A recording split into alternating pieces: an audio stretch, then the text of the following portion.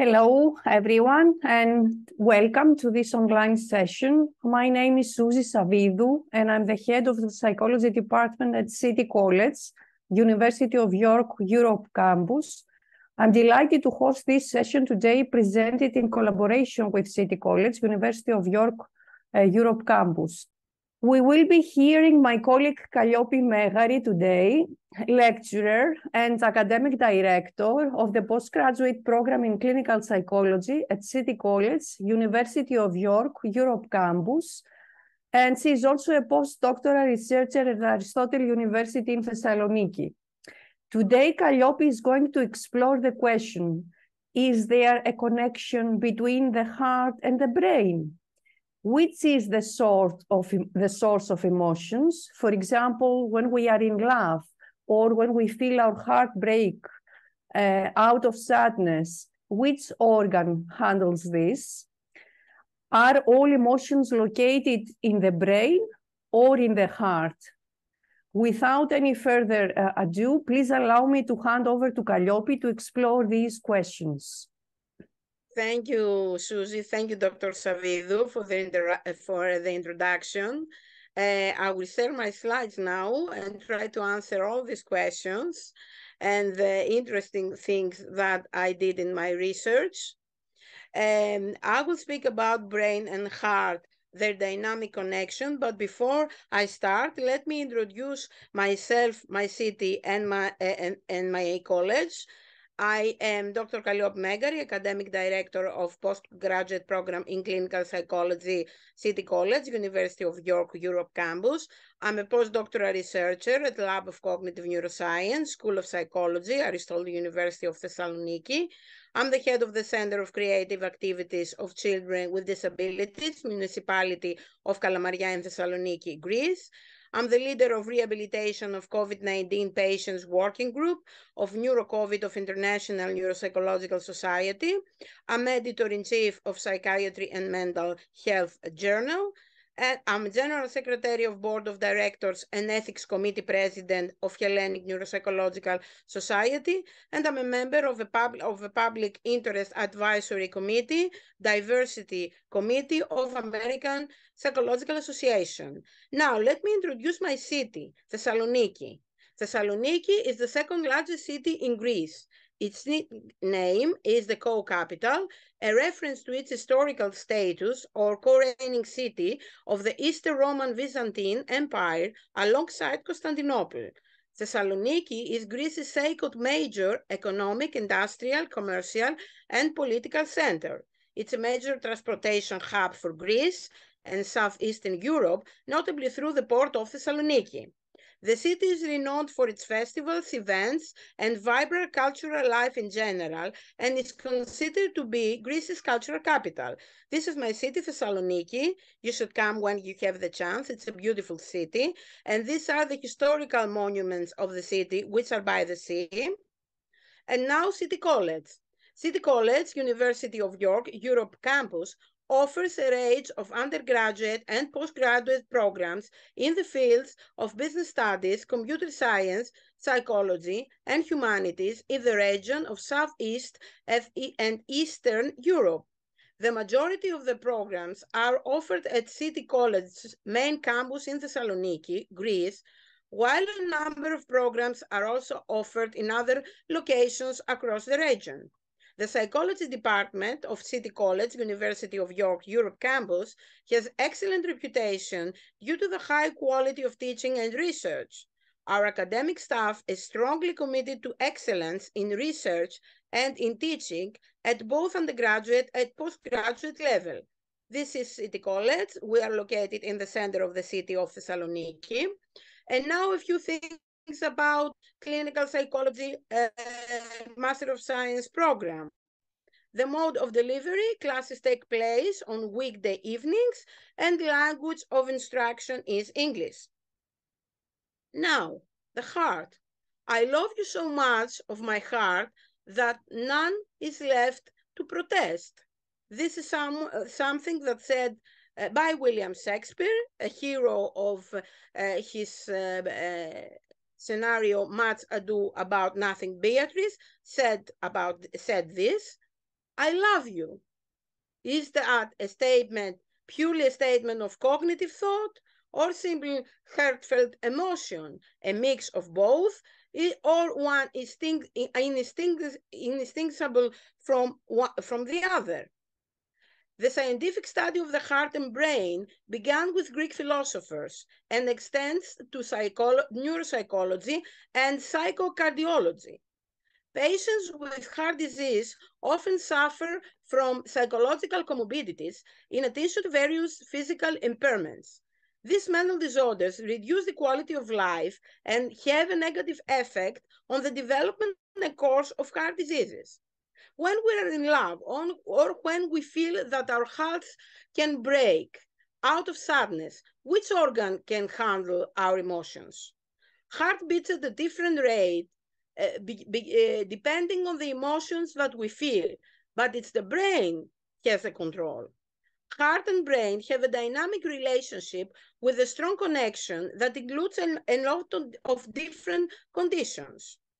Heart injury leads to dysfunction of the brain with cognitive impairments.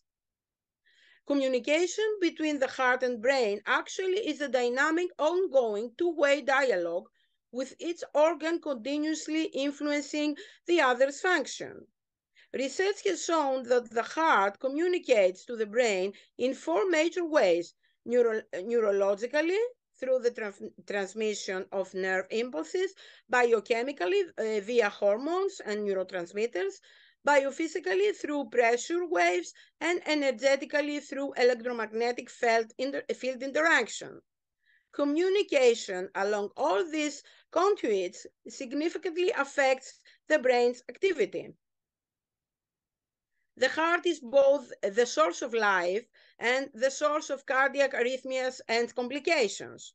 Cardiovascular diseases are the leading cause of morbidity and mortality all around the world.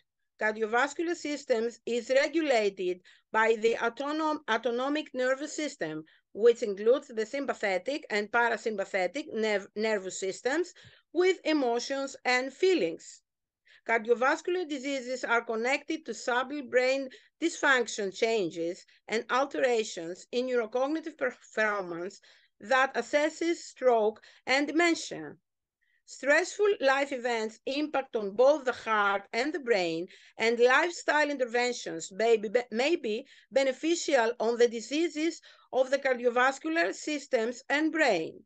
Now, let me introduce my research that shows the dynamic connection between heart and brain and supports this idea. My research is done in Kalliopi University General Hospital, which was the first reference hospital for COVID-19 patients as well. This is Kalliopi University Hospital, and this is me working at the Department of Cardiothoracic Surgery. For our work, we have received many awards, international awards and Pan-Hellenic awards in conferences. We get a Distinction Medal Prize from Aristotle University of Thessaloniki. We have Distinction of Excellence from Pan-Hellenic Anesthesiology Conference. I had a grant from Psychological Society of Northern Greece, and I get an Enialio legacy in memory of Lambros Enialis for my work in cardiac surgery department. And now we'll speak about postoperative cognitive dysfunction, which is an impairment in attention, recognition, orientation, memory, and learning following surgery.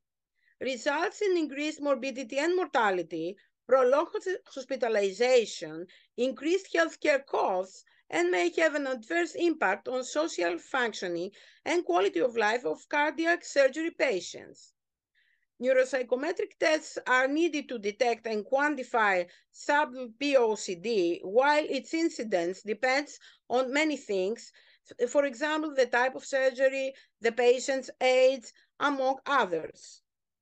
And coronary artery bypass grafting is a surgical procedure for the treatment of coronary artery disease. Provides complete revascularization, has low mortality rate, but has important side effects such as permanent vascular cerebral stroke, systemic inflammation, renal and pulmonary complications, and all these have adverse impact on cognitive functions. Now, about coronary artery bypass grafting, what is the research is showing? We had this publication, it was our first publication, along with cardiac surgeons and anesthesiologists.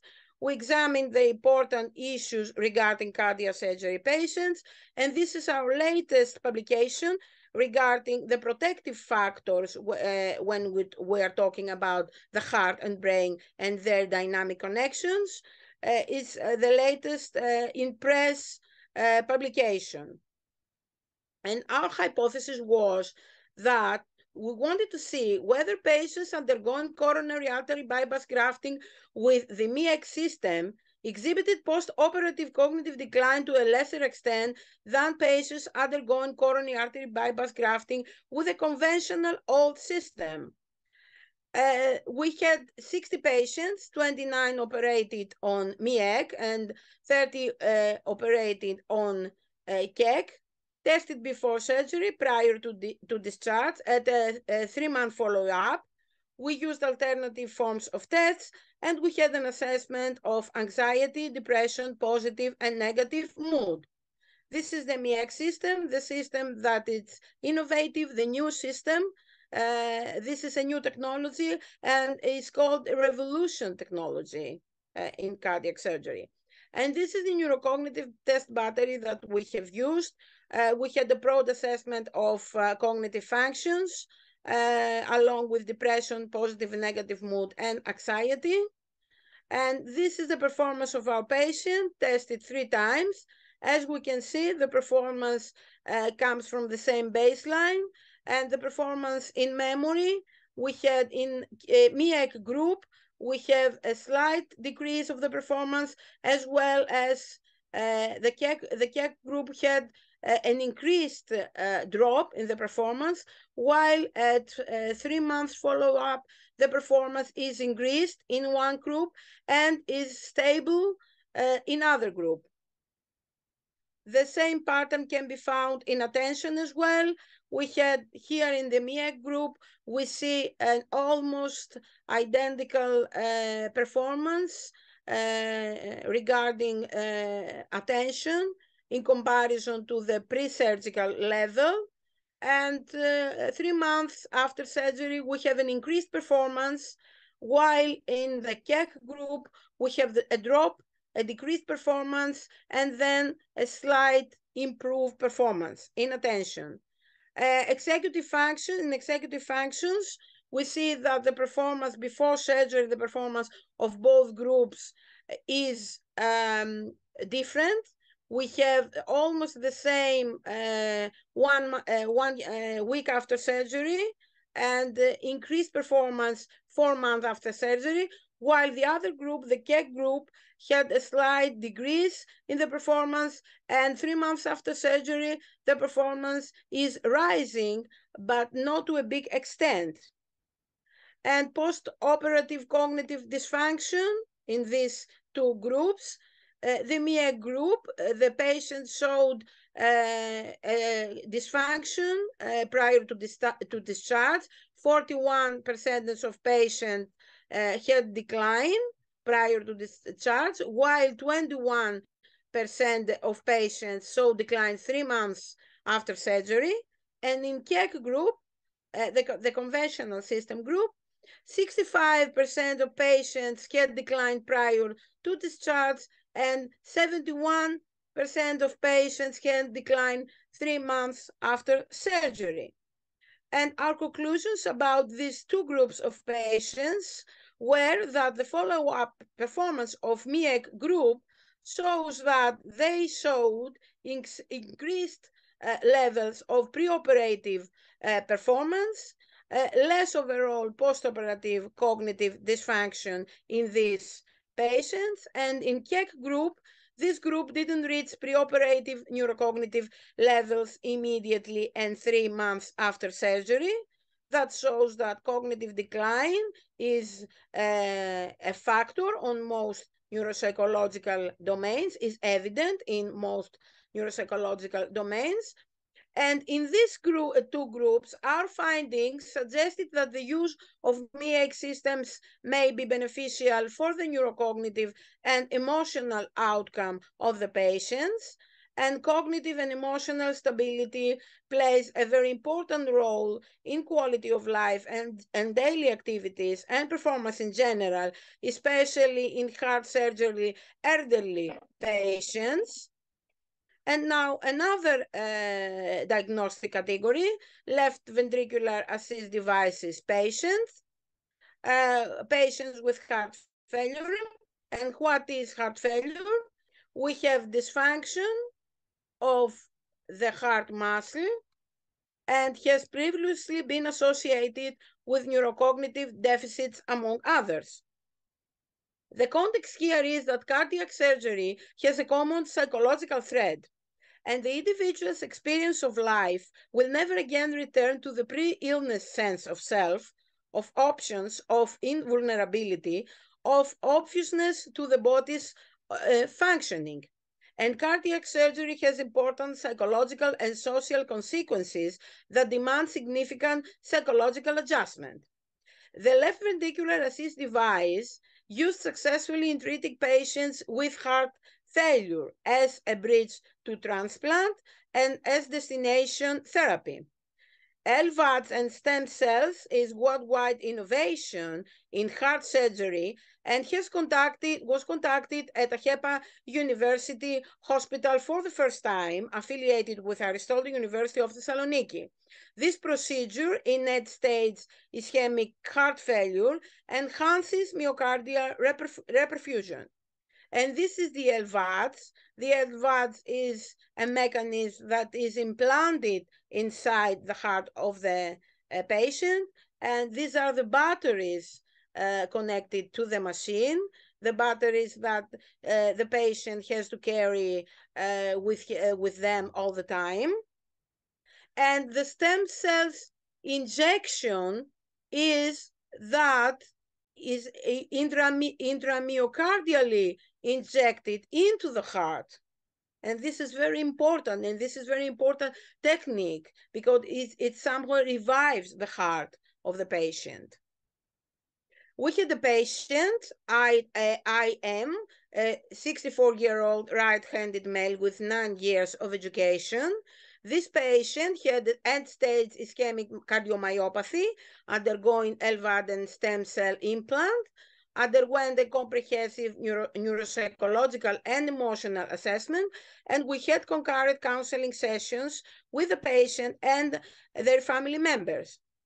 And we had an assessment before surgery, 1 month, 6 months, and 12 months after surgery. We used alternative forms of neuropsychological tests, and we had assessment of anxiety, depression, positive and negative mood, as well as quality of life, as performance on neuropsychological tests may be influenced by a patient's mood state. This is the neurocognitive battery that we have used. As you can see, we had a broad assessment of neurocognitive functions and positive, negative mood, anxiety, depression, and quality of life of this patient. And our results showed that patient's performance was in the average range with no evidence of decline on the 3 follow-up evaluations on executive functions, visual spatial perception, visual organization, attention, picture naming, working memory, mood scales, and quality of life. This means that post-operative cognitive decline at 1 month and 6 months after surgery of this patient reversed over time, and overall improvements from follow-up at 1 month to follow-up at 6 months occurred on 50% of the variables examined, and patients' performance returned to the average and high average rates at 12 months after surgery. We had some recommendations for this patient that is very important to follow in other case studies as well with the same disorder. cognitive rehabilitation program plays a very important role here in these patients, and programs are usually focused on specific difficulties to develop new strategies for daily activities. We had psychoeducation for patients and their family members. We had management of negative emotion regarding the device noise, because this device that is implanted in the heart of the patient has a noise, and the patient must live with noise almost all their life. And we have psychological counseling for patient and family together or separately.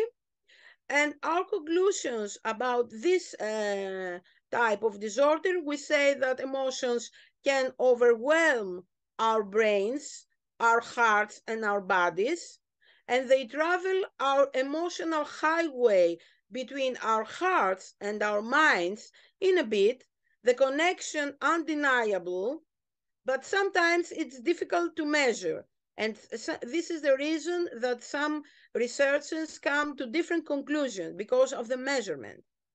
And the important key points here is that there are many counseling sessions before surgery and concurrent sessions with patients and their family members.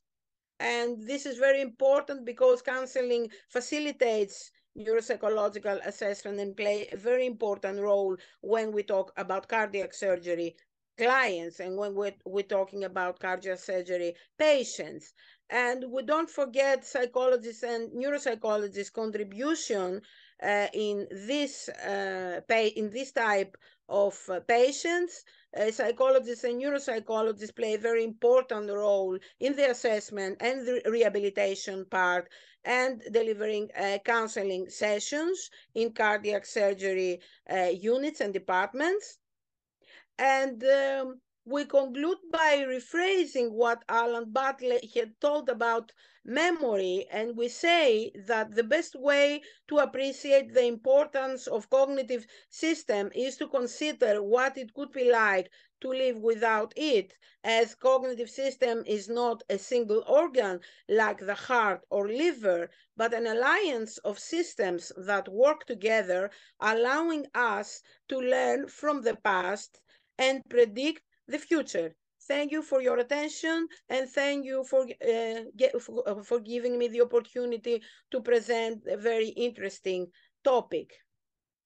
Thank you, Kalliopi. It seems that we have some questions. So the first question from Helen is post-operative cognitive dysfunction specifically a problem relating to heart surgery, or can other surgery have this effect?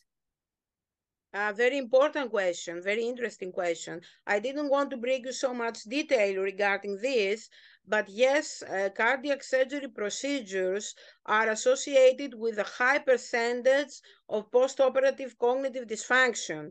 The percentage is 2 times or 3 times more regarding to a general surgery operation, like other operations regarding other systems, but not considering the brain. When we are talking about brain surgery, the percentage of patients with postoperative cognitive impairment is quite the same with cardiac surgery procedures. So yes, cardiac surgery procedures have a huge amount of post-operative cognitive impairment. And there is also one more question from Eleana. Did the patient that had the surgery had any kind of cognitive skills training during the follow or afterwards? Yes, their rehabilitation program, the cognitive skills training was part of rehabilitation program of this client. This patient had cognitive training and cardio rehabilitation, has attended cardio rehabilitation program after this period of time, meaning after 1 year. And we had assessment, many assessments regarding this patient, and he had increased cognitive skills and cognitive function because of this training as well. There are many factors that consider to be helpful here. So yes, we had this after 1 year of surgery. Sorry, we have one more question from Nicola, which is, does the doctor know the works of John Kabat-Zinn? Is he a cardiac surgeon or a neuropsychologist? I don't, his name does, or her name doesn't remind me something. I want to have more details about this research. Mm-hmm. Or if Nicola can give us some more information, it would be very helpful for us, because not many scientists do neuropsychological assessment in cardiac surgery settings. So if this is anyone that does, it would be very helpful for my research as well. Please explain the link between anxiety and Takotsubo type cardiomyopathy. Yes, there is a link between this. Usually patients with cardiomyopathy have high levels of anxiety and depression and negative mood. That's why we conduct assessments and we conduct rehabilitation programs, and we conduct counseling skills and counseling skills training, and we say that, and psychotherapeutic interventions regarding these patients. So we have higher levels of anxiety considering cardiomyopathy, because cardiomyopathy is a condition regarding to the patient and regarding to the type and the stage of heart failure, because it leads to heart failure. It depends on the stage, of course, because there are 4 stages. And where the patient is on the 4th stage, I think it needs to have an operation, because they could not live without the operation. It's very important for their life. So they need the operation. Questions keep coming, and that's really nice. So the next question is, does the cognitive impairment arise from surgical technique? For example, do different surgeons present different levels of impairment? Yes, this is a very good, nice and interesting question. There are vast majority of researches about this post-operative cognitive impairment. Post-operative cognitive impairment derives from many factors. It's anesthesia factors. It comes from techniques during the surgery. We cannot say that it's one factor. It's multifactorial. And sometimes in the research, when you study in this field, you will see that many researchers say the opposite things.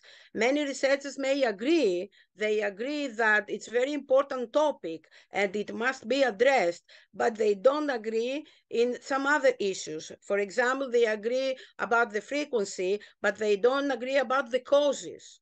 And I have recently presented my postdoctoral research about cardiac surgery and about protective factors in cardiac surgery, about cognitive reserve and socioeconomic status in childhood.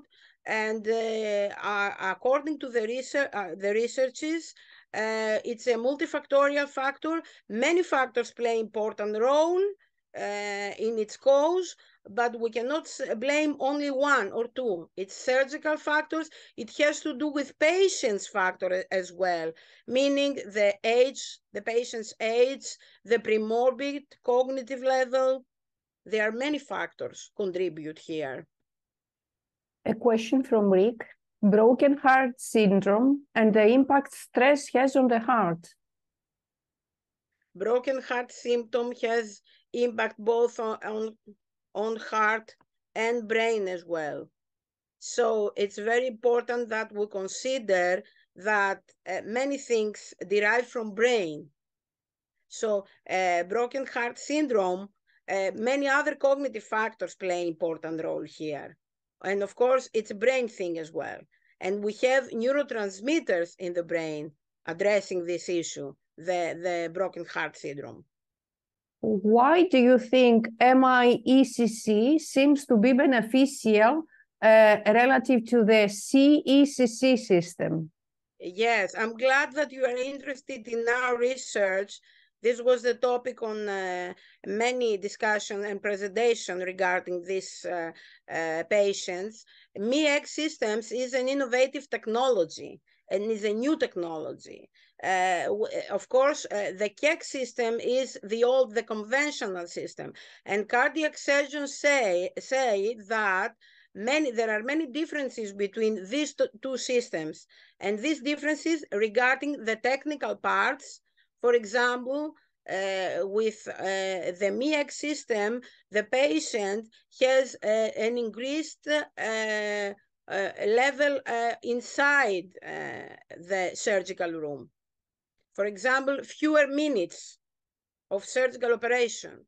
So this fewer minutes factor play an important role here. And of course, it's a new technology that is developing. So this is very important because we are talking about new technologies, and new technologies are always welcome. And we have one more question from Eliana. Is cognitive rehabilitation more effective when patients are younger? Yes, of course. Age play a very important role, but that does not mean that in the elderly it's not helpful. It has to do with neuroplasticity as well. So, and it has to do with the things that many other factors regarding the age, regarding comorbidity, regarding other factors that physical illnesses as well. But when we are talking about age, younger age contribute more positive when we are talking about rehabilitation programs. And the last question comes from Ivy. Does the heart send first the message to the brain? Are you aware of such a paper? I've heard of it, but wasn't able to locate it. There are many theories regarding this. There are the theories that says that first is the heart that sends the message, and that the theories that say that first is the brain, and it's about brain issues. There are two different theories. Of course, regarding the brain and the heart, and regarding the brain and the emotions, there are many theories that assume many things. But if you are talking about a specific paper that is published, I'm not aware of it. If you can find it and send it to us, it could be very useful. More questions just arrived. Did your research take into account patients who followed a program of cardiac rehabilitation post-operatively and those that didn't?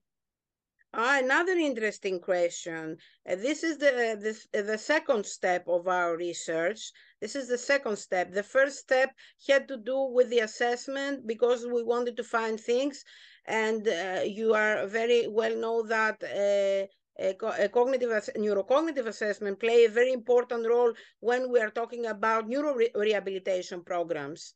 So the second stage of our research is an ongoing research, is about comparing the patients that are in a neurocognitive rehabilitation program and the patients that don't attend this program. So this is the second step of our research. We don't have any data yet. If we have, we will be very happy to present it to you. Kalliopi, if it's okay, one more question. Does the presence of troponin in the blood have an effect on cognition?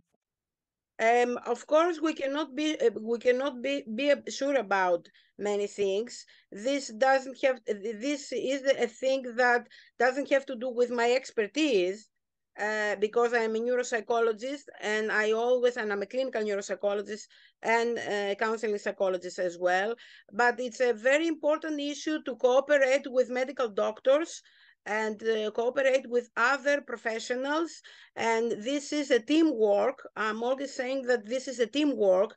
It's not only about us psychologists or them medical doctors, it's a teamwork.